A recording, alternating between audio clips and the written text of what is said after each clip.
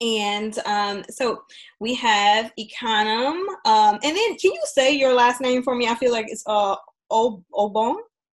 Obong. Obong. Okay. Okay.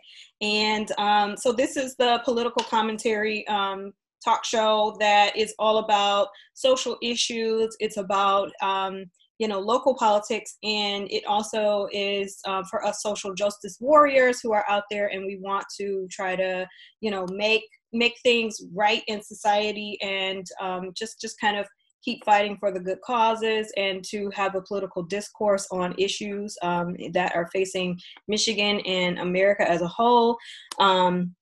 But in particular, I feel like I think this is very poignant to have this sort of discourse in a time of the coronavirus, because there have been a lot of gaps in our system, like systemic issues that have been exposed due to the recent pandemic. And so now we kind of see that there's a need for a lot of things that were fringe and seen as, out there before on the left, like universal basic income and, healthcare, and just making sure that people are provided for. So Ekanem, she comes to us working with the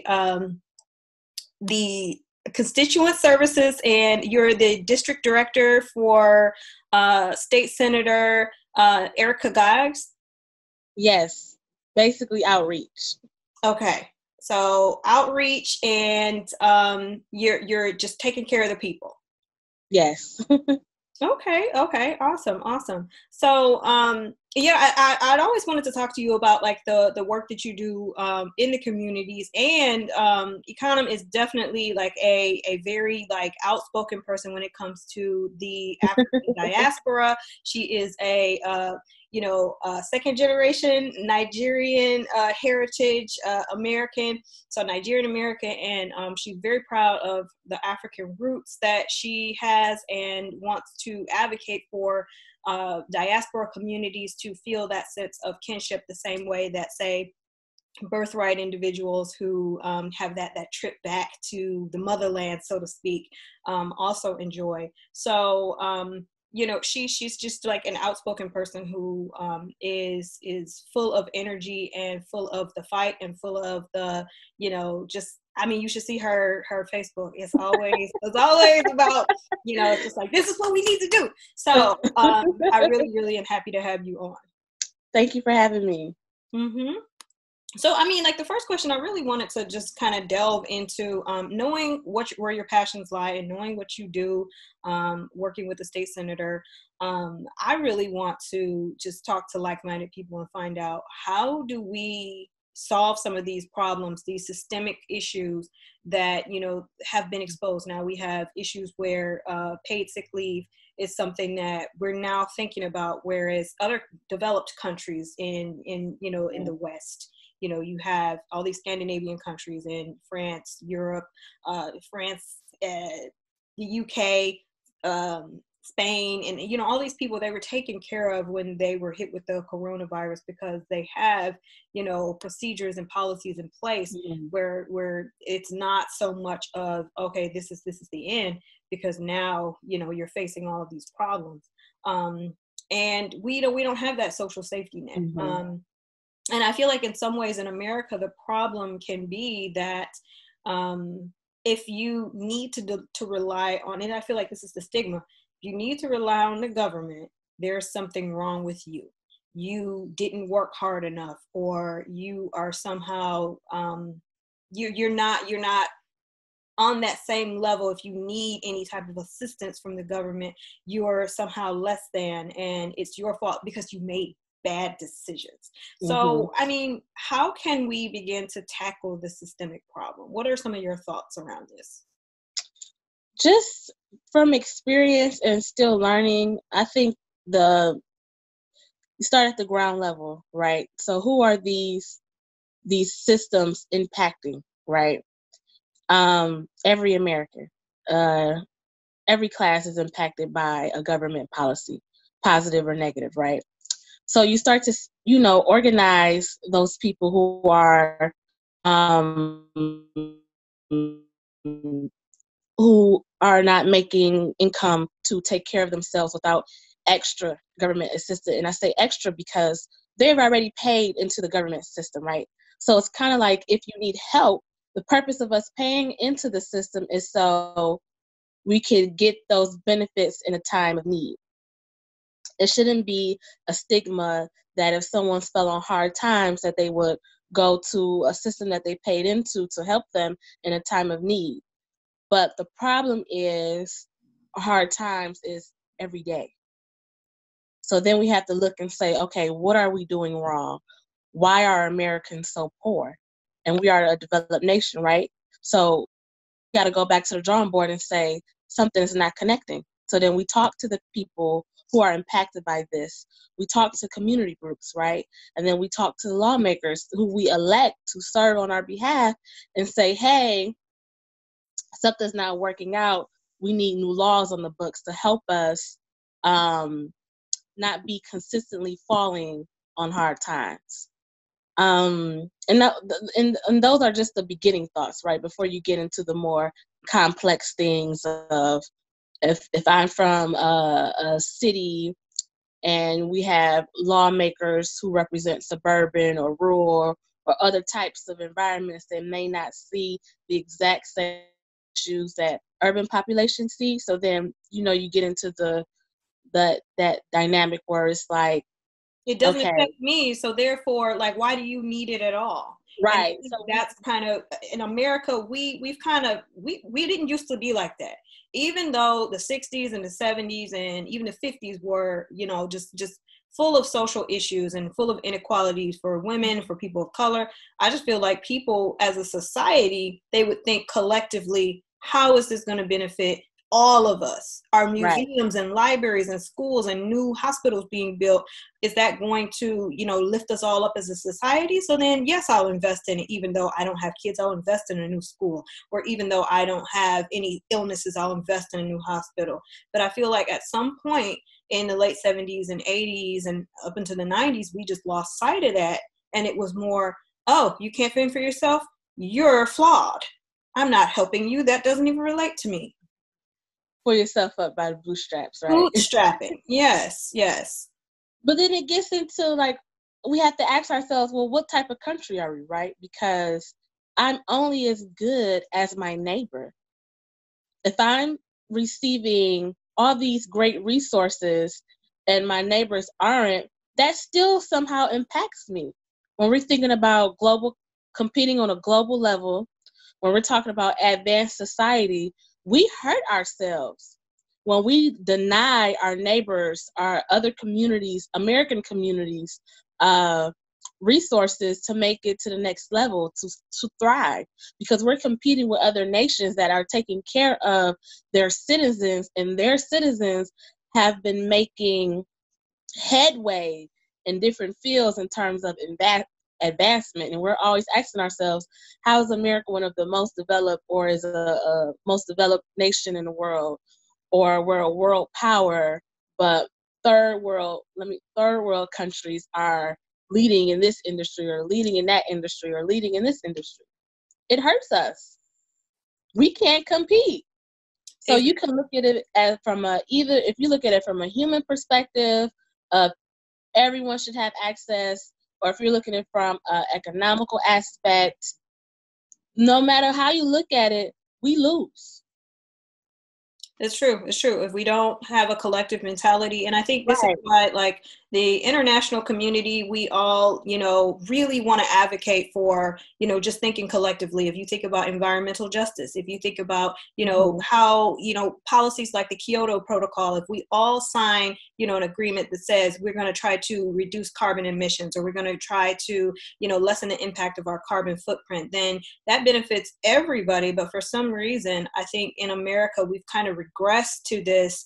I am not, necessarily concerned about what the rest of the world is doing. And it's like American exceptionalism was a term that was coined because we were always kind of like trying to strive for greater, greater greater things to accomplish, like trying to land on the moon and trying to, be Lyndon Johnson's Great Society. And that was, you eliminate poverty, you eliminate, hunger, you make sure everybody's educated, you bring up the standards. And at a certain point, we stop doing that. And then, like you were saying, developing countries started looking at those ideals that we used to aspire to, and they started saying, oh, okay, well, you know what, we're going to try to be the number one in tech, we're going to try to make sure that we have clean drinking water, and we're going to try to so they started wanting to aspire to these things. And I feel like we were kind of left in the dust because of greed and sort of the way that our capitalist system sort of mutated into something where we are not necessarily we're not empathetic anymore. And I feel like I want to engage in conversations on how can we get back to that. So, I know that you do a lot of work with, just kind of people feeling better about themselves, like so background on Ekanem, and she and I are both fellows in New Leaders Council. New Leaders Council is a progressive organization that's all about, kind of cultivating the next generation of leaders in just American policy, and not just policy, but entrepreneurship, being an activist, being involved in communities, no matter where you stand. But, so Ekanem, you really push for, people to feel good about themselves. And it's like, I want to embrace my Blackness, but at the same time, I don't want to alienate you. You are proud of your people and your heritage, and we should be proud of our heritages as a collective society. But at the same time, you really want to kind of give people this sort of empowerment in that process. It's like, do you, and at the same time, just continue to contribute to your society where you stand. So can you like expand a little bit on that, and like how empowerment really can serve communities, particularly like with your work in constituent services, with District 6? Is it, it's District 6, right? Senate District 6, yeah. Senate District 6. Okay. Yeah. Yep. Mm-hmm. That's Taylor. Let's see. We also have. There's 10 communities. Okay. I think I got them. I think I got them all. It's Taylor E-Course. No, not E-Course. Okay. Okay.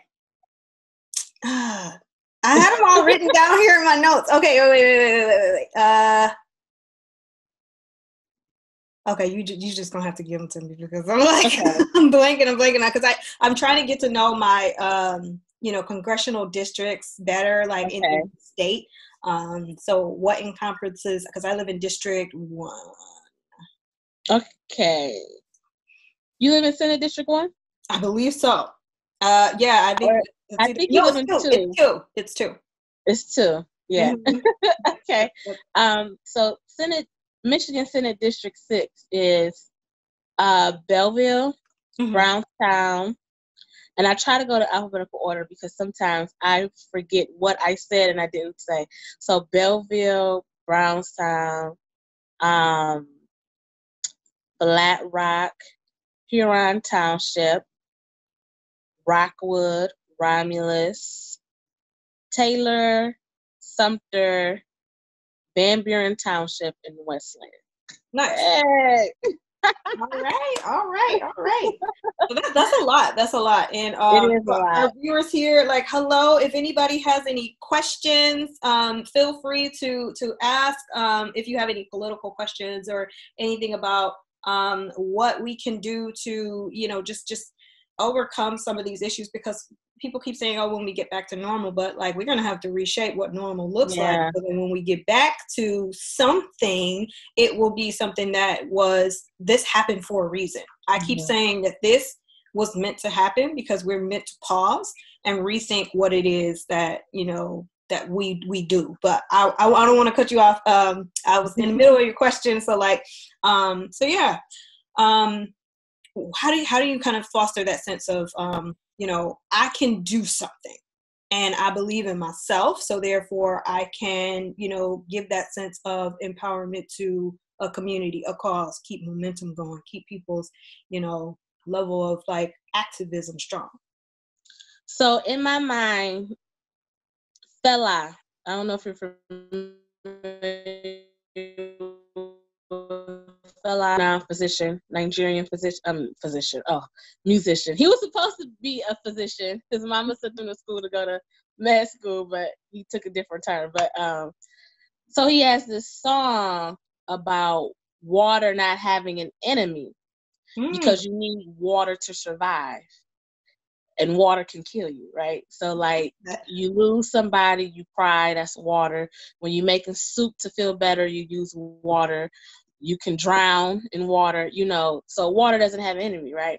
Mm-hmm. And the people are water. So what in that song, what he was trying to explain is that we are the water. We can exist without government, but government cannot exist without us. We can all govern ourselves. So I use that as a foundation in my head when I'm, engaging with people to help them empower themselves to understand that the power is with you. We don't need government. We can do all of this ourselves, but government can't exist without us. So they have to represent us. They have to do what we say. We sent them to these different bodies to do for us. And when they don't do, it's just like a job, right? You fire them. You find someone who can do the job, right? And that is the foundation I use to empower people like, hey, you're not first of all, what is your voice, right? And then you're not the only one. You'll be surprised to know how many of your neighbors actually feel the same way you feel. We all have different perspectives or, have different ways of understanding or getting to the goal. But the main point is you have a grievance, and so does this person, so does that person. And if you guys come together, you can magnify your voice. Yes. This is yours. That is perfectly said. Yes, this is. I think yours. One thing that Senator Geiss does a great job of is telling her constituents, this office is yours. I work for you. Even the children who aren't even old enough to vote or old enough to take care of themselves, she still tells the children like, hey, if you see a problem, let me know because I work for you too. This is your office. This is your seat. You sent me to Lancer for a job. Tell me what it is that you need. We'll talk about it. We'll do it. And we'll work to get, the right laws on the books, considering how you have to, the process of getting that. But, so that's how I start the process of empowering people. Like, if you're breathing, you have a right to be here. You have a right to say something, right? And if your grievance does not step on the rights of others or is suffocating someone else or infringing on their happiness or their liberties, then it's all good. And we start there. So, you work, you pay taxes. I'm like, look, do you pay taxes here? I tell people, I'm like, listen, you better say something. Exactly. Because it is. You better get to Lansing. You better get to DC. And I mean, like, it's your right to speak up for those who don't necessarily know. And like you said, with even telling the youth, telling kids that, okay, this is one day going to be what you inherit. So you really should advocate for your parents, your grandparents, and the adults in your life to be better custodians of the future they're handing you, and to even have your voice heard so that you can even write to your state rep. I remember I feel like my first taste of politics was when I was in, I want to say 8th grade. The mayor of the little town Herpwoods came to my class and just kind of spoke to the kids there. And I just felt like this was the first time to me a politician was accessible, who was right there in your face, and you could actually, and he was like, turns out he lived on 2 streets over from me. And I'm like, wow, this is it's democracy is accessible. So I ended up writing him a letter and all this and saying, thank you for coming to our class. Thank you for teaching us. And I felt like because politics to me felt accessible, it just kind of made me feel like even as a kid, I could, do something. And I think that's it. It even from there sprouted into like when I was 16, meeting like Jennifer Granholm and, John Conyers and other, prominent local politicians. It just kind of makes you feel like, okay, well, you know what, it's real and it means something. So, you could take it in the next direction. And so you're cultivating that youth that are going to inherit something that right now seems like, oh, it doesn't really impact me. And it's good that you brought up the point about youth too, or you came back to it, because I remember we used to have mock elections in school. Like in elementary school, they'll teach you like the basics, like the 3 branches of government and checks and balances, right? And then they'll like say, okay, what's currently happening right now? Is it a presidential election? Is it a mayoral race? And the teachers would really, do their best to present us unbiased information.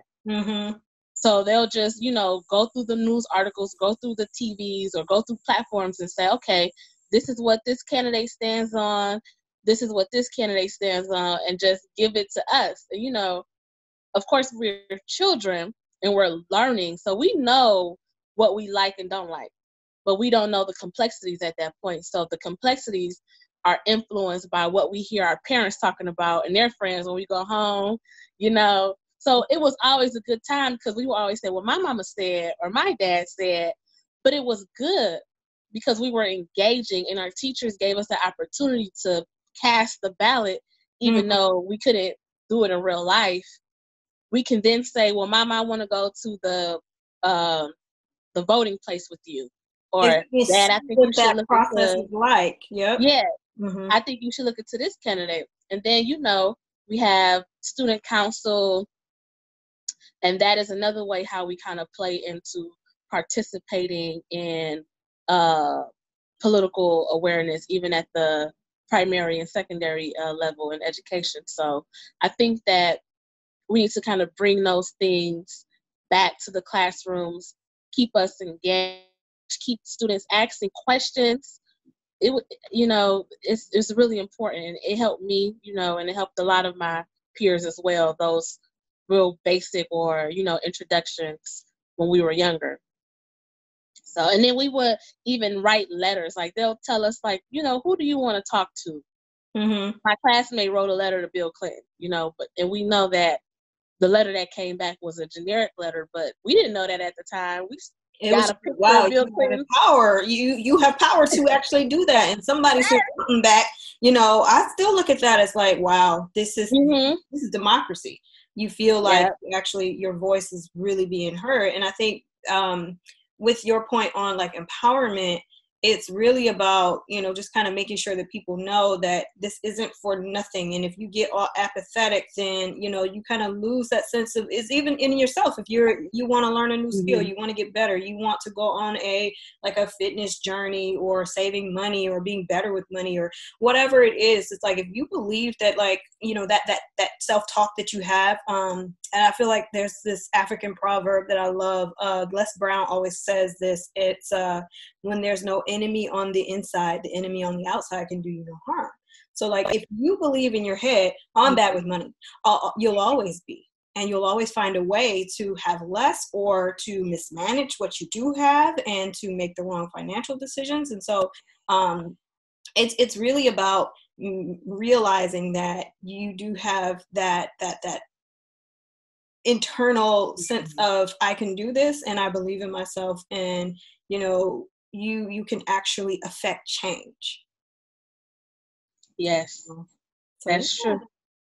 Okay, and so I think for one of our last questions, I really want to know, like, what can we begin to do to start like grassroots movements that can help people see gaps in some of these systems, like, the unemployment system being like kind of out of date. And so now that people are actually in need of it, they're using something that's so archaic that, it's failing people. The websites aren't working. The hotlines aren't working because there's so many people that have been inundated due to this, pandemic. What can we do as we start to talk about reopening the country, what are just some of your thoughts? And I know we don't have like a panacea or this is the answer. We're clairvoyant. We have all the answers for you. We don't have all the answers, but what are some of your thoughts around, one, fixing just some of these systems that are broken, and two, reopening the economy? That's a good question, because a lot of what we are seeing now, lots of groups and coalitions and individuals were trying to address these issues a long time ago. So we see, like, for example, like a shift in education about what America's focus should be in terms of what we should be studying now, right? Two of the things, technology in general, and then, like, for example, cybersecurity.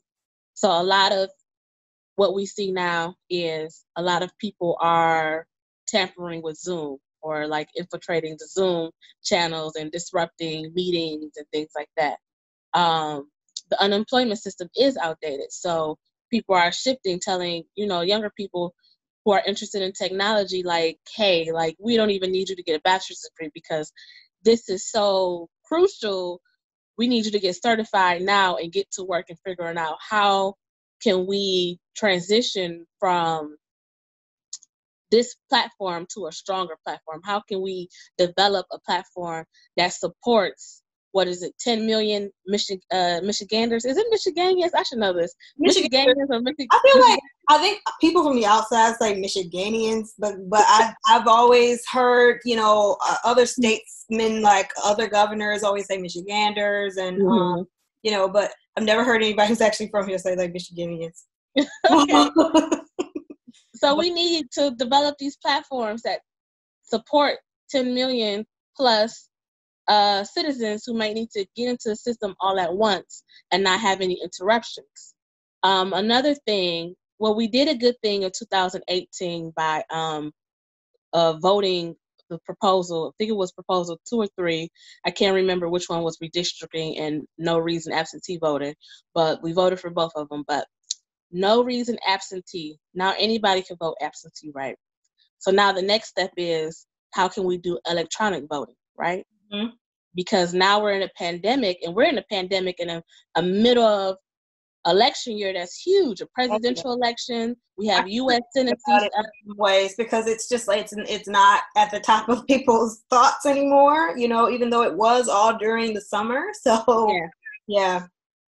So now, and the Secretary of State Johnson Business have talked about this, is electronic voting, like not even absentee now, because it's like, now that we go out there to register for an absentee ballot or even mail, this pandemic is so scary, right? Because this virus could be anywhere. It could be touching the mail that we get and to send it back. And then we got to look at the security. How do we ensure that no one is sending in 5 ballots for, one person? Or if we went to electronic voting, how do we make sure that those systems and things like that? And I feel like voter fraud was always an issue, even when it was, you go, you vote, that's the end of story. There's like a low percentage of people who are actually conducting voter fraud, but it's still a point of conversation that I feel like a lot of people on both sides of the aisle keep, beating that drum. And then now you throw in, things like absentees and digital voting into the equation. Now you're going to have this question being brought up a million times, I think. Yeah.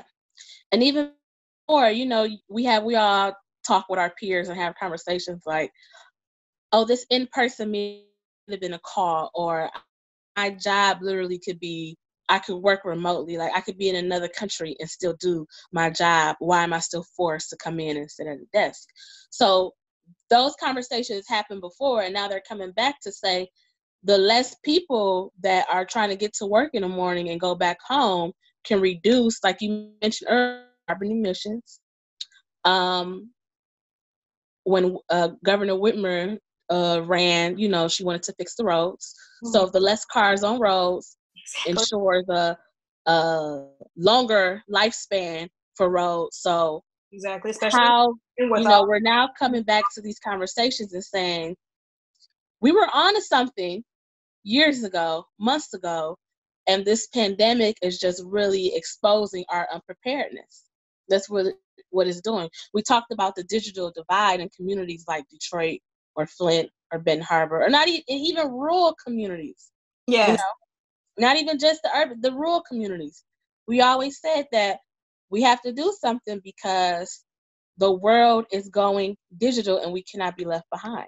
Exactly. And you need immediate solutions, because when you think about it, there's a digital divide, not just in, socioeconomic status, not just in, racial groups, but it's more, okay, in rural communities, yes, you're probably not going to be having as much access, because of just poverty rates. And then there's also, the deaths of mom and pops and deindustrialization, which is happening all across the country. You have a lot of instances where, these industries where people worked in these blue collar jobs in factories, now they no longer. So now you need that reliance on, STEM technology. And, I really think that community colleges have done a good job of getting people certified in certain fields where it's like, here you are, you have skills, you can go off now and you can go and make an immediate impact versus, there's a really, really big emphasis on go to college, get a 4-year degree. People go off and get all these, liberal arts degrees. And I mean, we're products of liberal arts degrees, but at the same time, I think in some ways we undervalue, just the need in skills like, plumbing, heating, cooling, and, then technology jobs that don't really require a lot of, just that immediate skill, or you're going to, they do require that immediate skill. You can immediately start to get to work. You can immediately start to tinker and, start to work while you're still a student versus, degrees where, oh, well, you can't start until you're completely finished with it. So you can start working as, a digital design person or a, someone who's learning coding. I know plenty of people who go to Grand Circus Park for coding boot camps, and they don't necessarily have degrees in that, but like they go on to, really make an impact with just kind of improving systems, because we live in a digital age, and now they have a skill set that wasn't necessarily in demand, and there's like a dearth of people who actually are there to provide it lickety split, like instantly.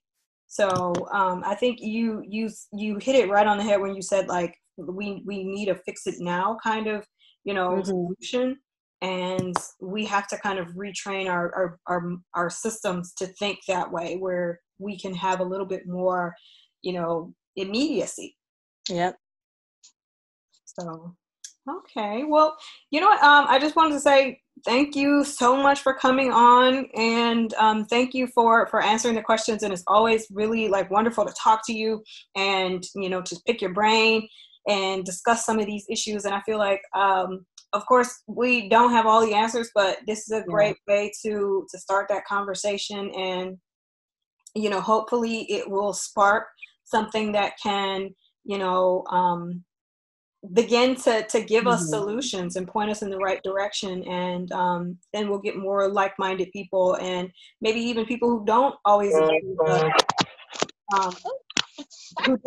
agree, and have some discourse that way, so we can somehow bridge the gap of understanding and have everybody all on the same page. But any closing thoughts or anything you'd like for our politically savvy folks out there who, want to know how you can get involved, or what's the point, and like, what are politics really going to solve, and just closing thoughts. Positivity. Am I facing upright? Nope, you're upside down. Let me see. Wait, hold on.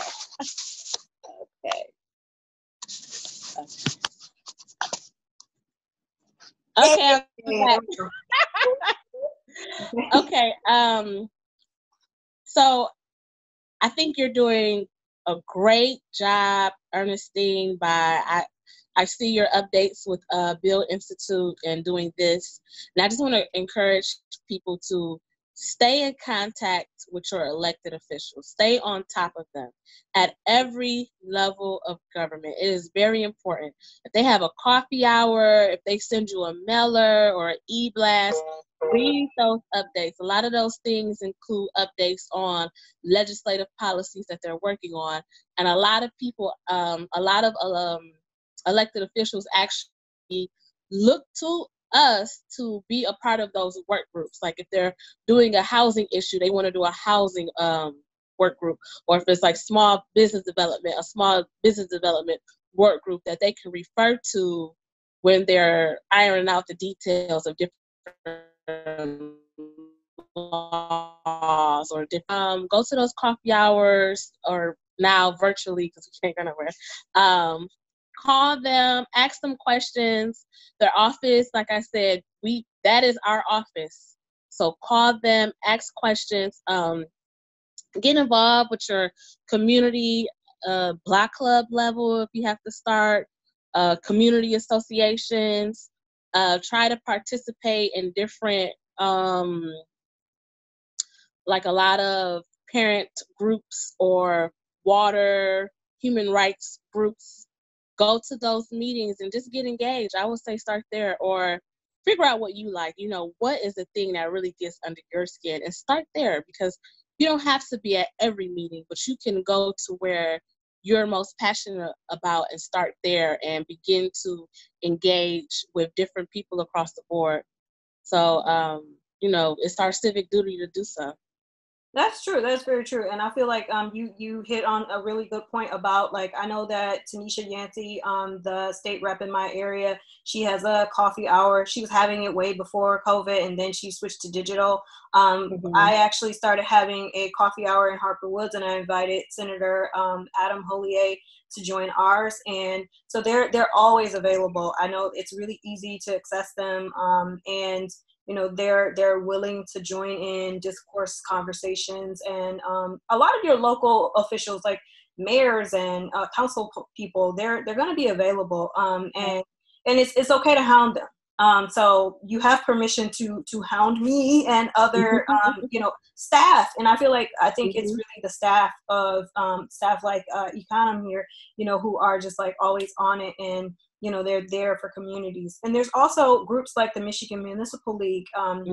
We have lots of events, and they've been having a ton of webinars that can help you kind of see what you can do for your own community. And then also, of course, Ekanem talks about Build Institute. Small business. There we go. Anything, small business incubator, and we're all about just being that force for entrepreneurs, especially underestimated entrepreneurs. A lot of our graduates who go through our program come out with business plans and know-how and marketing strategy, and they take an idea from start to finish, and then they come out with something that is tangible and actionable. So a lot of those folks are women and entrepreneurs of color, and folks who normally wouldn't feel like taking a course for learning how to start a business is going to necessarily get them anywhere, but they come away with it, with those classes, with empowerment. So get involved. I was actually just recently talking to a friend of mine I went to high school with, and he was just like, I kind of want to be involved. And shout out to Steve. He's like, I want to be involved, and he's a musician. So I was like, well, find out if your city has like an arts program that you can get involved, like an arts board or something like that, or get involved in that way where there's something creative that you can lend your voice to. So I just want to encourage everybody, start small and then keep going big, and keep having that be that person who's going to argue and have that conversation with somebody across the aisle. But in a respectful way, always in conversations. Never back down and say, you know what, whatever, who cares? My opinion doesn't matter, or my voice isn't going to be heard, because it will, and it's going to be impactful. So with that, I want to say thank you so much for being my very first guest. Thank you for having me. Yes. I mean, this started back in like November, December, and I had one person come on, and it was going to be a podcast. We had a conversation about language learning, and then I never had anything else. But I think, this is a perfect time to start trying to plan like the future. So like, what are we going to do to, just be better humans? So thank you for coming on, and this was a lively debate. I'm so excited. I'm happy the presumed technical difficulties didn't come, because I was worried about that. But this was good, Ernestine. I'm trying to see, because a lot of people actually joined. It came on, and seeing if there are any questions.